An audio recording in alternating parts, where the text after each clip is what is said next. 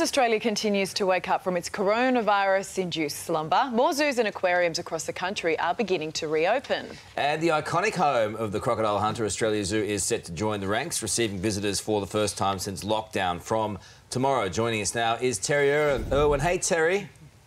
Oh. Good morning. I've also got Brandy.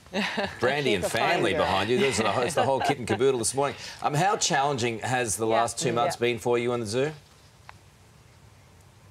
I feel like I've been holding my breath for 2.5 months. It's been epic. So it's been a lot of working on reducing costs and increasing revenue wherever we can with online sales and so forth.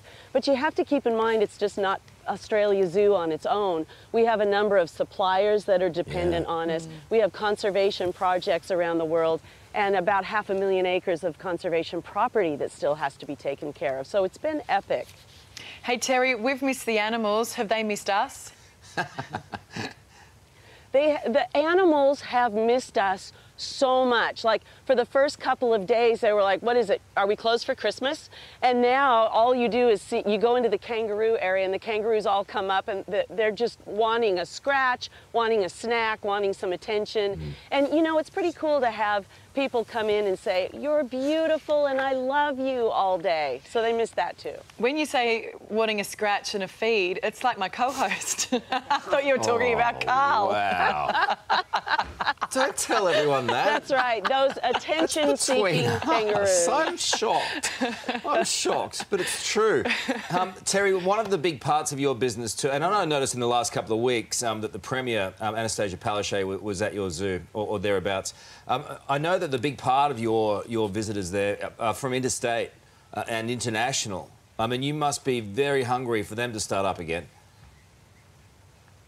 Well, it was interesting because we saw everything happen in reverse. So when international borders closed, our numbers dropped by 30%. And when state borders closed, our numbers dropped by a further 60%.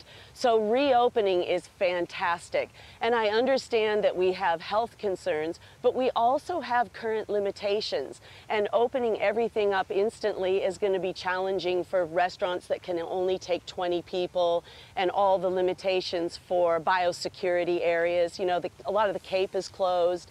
So we need to start getting timings right and open the borders with a strategy where health comes first and then the economic recovery is realistic. So, yeah, it's going to be a long road. You got to think after the GFC, we ourselves were 8 years recovering from the global financial crisis. This is going to be a lot bigger than that. So it's going to be a long time, and we've got to be careful not to get fatigued with the whole COVID thing, because that's when we'll go backwards. Well, I tell you what, there's a Barney on behind you over there with the giraffes. See, I thought it was a party. Looked like a party to me. But, Terri, we can't wait to come back. And the good thing about Australia Zoo, it is huge, so social distancing is an easy one to take care of. Yes, and you don't have to social distance with Brandy. If you need a hug, she's here. Scratch. In those great. All right. Okay, good to chat to you, Terri. We can't wait to visit. Sorry, Karl was just needing a scratch. Seriously, what I have to put up with sometimes in the morning. Good luck, Terri. Is that directed at me or at you? No.